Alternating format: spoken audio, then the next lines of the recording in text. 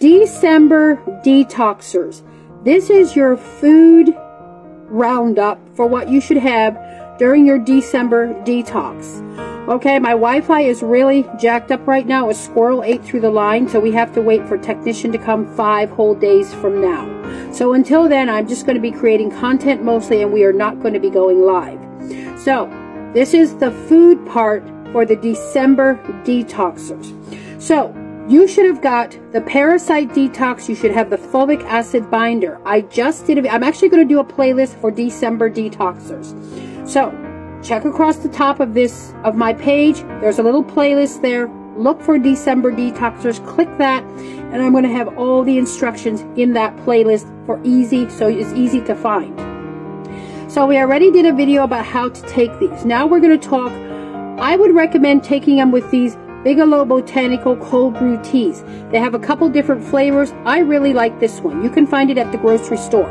Now, the other thing that I'm going to recommend, stay away from processed sugars, stay away from processed foods. Now, I'm not saying that you can't go out and have Taco Bell. Go ahead and do it, but just try to minimize that in your life while you're doing a detox. These are what I recommend for sweeteners during your detox. This is Florida Crystals. This is organic cane sugar.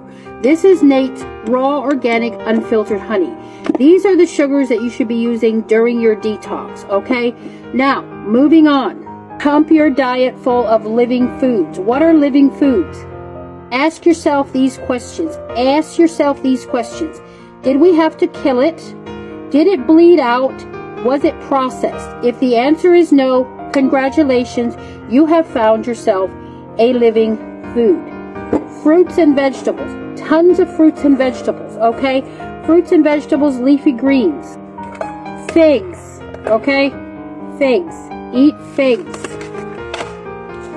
Pomelo, okay? Grapes. Blueberries. Cherries. Bananas. Pomegranates. Apples. Oranges.